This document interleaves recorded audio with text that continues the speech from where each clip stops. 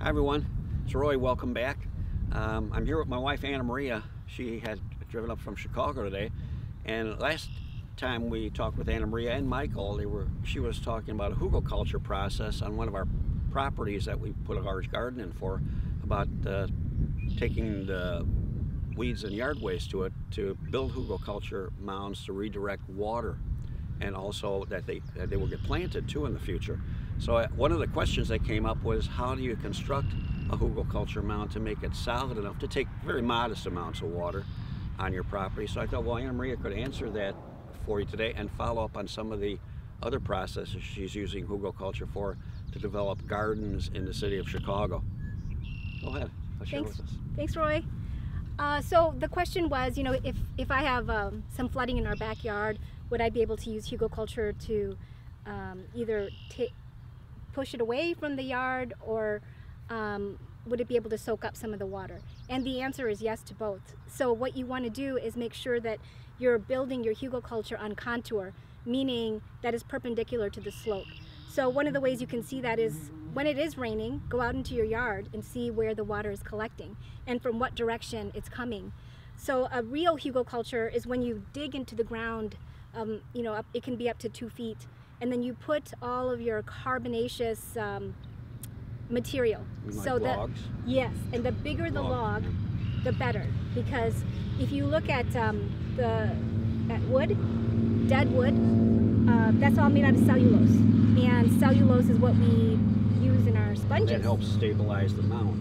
Yeah. And stabilization too. Exactly, it helps with stabilization, and also for every pound of carbon that you put into the ground, it will absorb 25 pounds, or excuse me, 10 pounds of water. Wow. So that's cool. One way to do that. Yeah. And then you can also build it so that way, you see, I don't know if you could see this, but they have this little canal, which is what we call a swale, which also takes water away. So between the hügelkultur and building these swales, you can direct the water off of your property or even into the hügelkultur. So instead of the water just flowing through the property, you can kind of guide it through the property at a slower rate. That's right. Which actually benefits your neighbor too. They don't have the volume of water comes to them at a slower rate. Yeah. Unless you're mean and you put it towards their property. Unless you guide it towards their property. Which you don't want to do. So that's one way you can use hügelkultur. And then so the larger logs, branches, and twigs is your stabilization. And then your organic waste would go on top of that. The weeds you pull, grass clippings, whatever, would go on top of that. Yeah, yeah. So the bigger pieces of wood at the bottom, and then you'd put more like weeds and things like that in between there. How do you know when you're ready to cover it with soil? How do you know the proper size before you cover it with earth? That's up to you. That's pretty individual. You want to always put the top layer like a foot of soil, and then you can plant right into that. It's going to keep on coming. That what I would say is right away.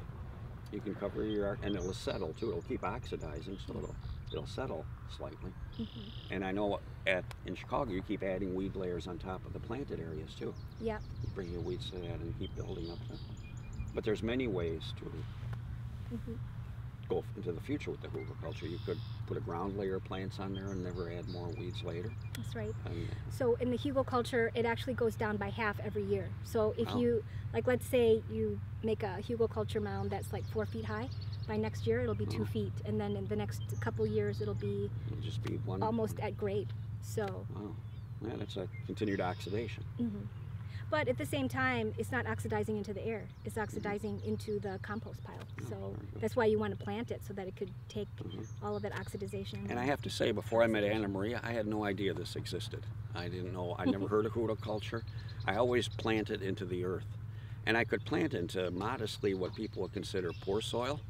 And actually in some sites, as the soil what people would consider poor, actually was better for some of the plants I put in because it didn't have high organic matter contents. But until I saw these mounds in Chicago and I met Anna Maria, I've never planted into yard waste before. And I have to say it was very successful, some of the plants we used. And I learned a lot by seeing what plants could go from high organic soils that were actually got very dry in the summer because they were raised.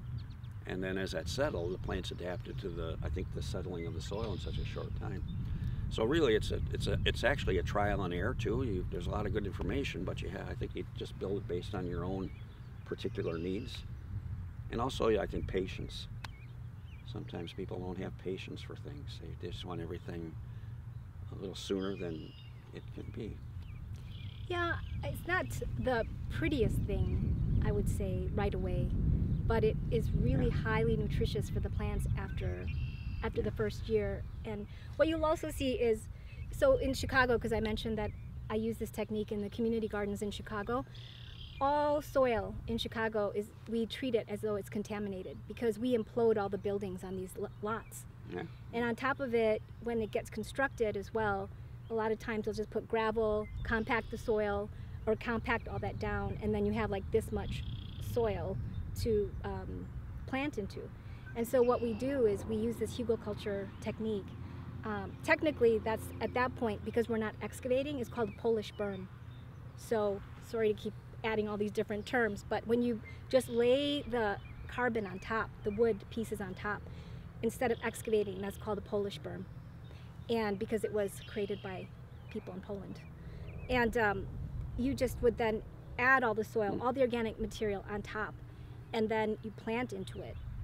What'll happen is as it settles down, you do begin to see the roots of the plants, especially shrubs, right? It'll oxidize down, and then you just add more soil on top of it, and then the shrubs get root pruned. It actually causes the shrubs to put their roots deeper into the Hügelkultur, and then you just keep adding the material on top, and they're fine. They're fine. It's everything is fascinating, isn't it? I keep learning more and more. I'm hoping, I joined the 120-year-old club. I'll explain it to you later, but my goal is to live to 120. I've met some people in Lake Geneva who established that, and they were very bright about it. It was basically it sets your goal. If you set your goal higher, that means you give up less as you get older. So instead of taking a golf cart to get the mail when I'm 82, I'll take the golf cart when I'm 98. And so I'll just set higher goals. So there's so much to learn and so much to understand.